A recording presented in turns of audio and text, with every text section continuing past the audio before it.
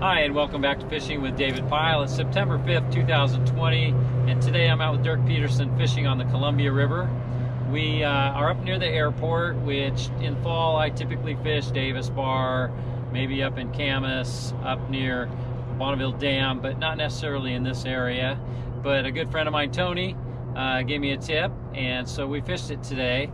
And we caught one above the Interstate 5 bridge, and we got one just below the Interstate 5 bridge. And today we fished a little bit different than I've been fishing over the past couple of months. I shortened up my leader to 24 inches behind my Pro Troll, and my bumper line is only 18. So my bumpers can pump a little bit faster than normal, but that seemed to work good today, and it worked for us last night when Tamara caught a fish.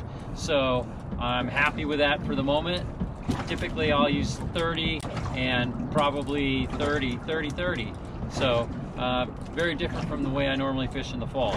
So stay tuned, watch the video, and we'll see you next time on Fishing with David Pyle. Did all this work, then you got it at least permitted, and somebody else.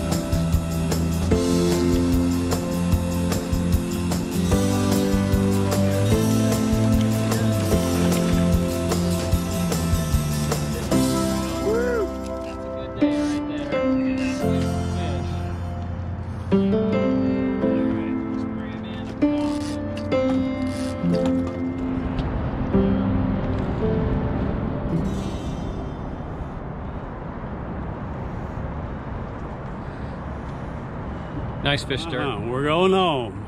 Good job, Dirk. We got 2 fish today, both nice big fish, and going home at 8 o'clock in the morning. All right.